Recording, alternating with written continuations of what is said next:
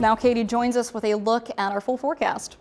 Yeah, well, we're tracking some rain today. We're still seeing some rain throughout the evening, really starting to pick up overnight tonight. But the good news is it is just rain. That story might change later on in the week. But if you do have any plans late tonight, maybe early tomorrow morning when this is still lingering, I think all you really need is just those windshield wipers. Most of southern Illinois is looking pretty dry right now. Just a few isolated showers, especially near the Harrisburg area. Switching over to western Kentucky, though, seeing a bit more rain, some of those heavier pockets, but still not seeing anything too serious. Not even seeing any lightning returns on this. Here's the bulk of the heavier rain over parts of SEMO into western Kentucky near the Union City Martin area. But again, it's really just some scattered showers that we're tracking. Pretty large system. We have this low pressure just to our north behind that much cooler air. So they're not seeing rain. They're really getting that snow, and then the cold front extended off of it. That's going to push through the region tomorrow. But because of this pretty large system, a couple watches, warnings, and advisories are in place, not for our region, but just to our north.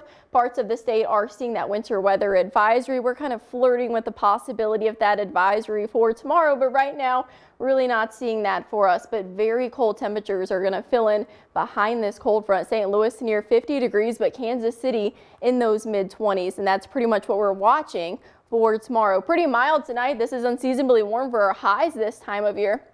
Much less what we're seeing at 10 o'clock at night. We're somewhere in those mid 40s, and in a couple of hours staying in those 40s, even close to upper 40s by tomorrow morning. And that's going to be tomorrow's highs, because once that cold front pushes through, we're tracking some much colder air. But for tonight, just scattered showers, mild temperatures. For Sunday, some of that rain lingering into the first half of the day, much cooler air filling in behind it. And then next week, really the big story, it's going to be colder, and we have a couple chances of possibly some wintry mix. But here's what we're looking at right now. Still those scattered showers as the system gets closer to us. Cold front approaching from the west early tomorrow morning if you do have to get out pretty early, but those showers clear out of here pretty quickly by lunchtime. A couple of isolated showers, then we see that cold air by 6 o'clock into the upper 30s. Still maybe some rain on the back end of this, possibly some ice as well. So something to really watch, especially as you're getting out early Monday morning. We could see those bridges, overpasses freeze, maybe a couple of slippery roadways.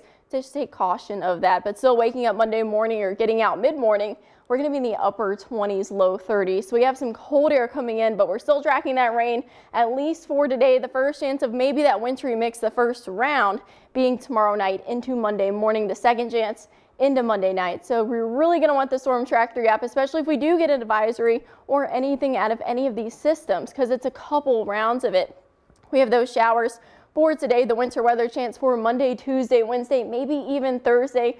Teetering with rain. Still a couple of days out, something to watch, but a pretty active 7-day as far as the winter weather goes. So we've got that chance of rain lingering into tomorrow morning, possibly a wintry mix into early Monday. So just take caution as you're heading out early. A couple more rounds of that as well. So you're going to want to stay with us. It's a couple of days out, but something you're really going to want to keep an eye on. Yeah, especially when we just cleared out some of this winter weather, right? I mean, we just got rid of some of that snow. Nice to finally see it melting, but now we're going to see it melt again, and with some more slick conditions on the way. Yeah, I'm ready for spring. Oh my gosh, me too. Well, still ahead.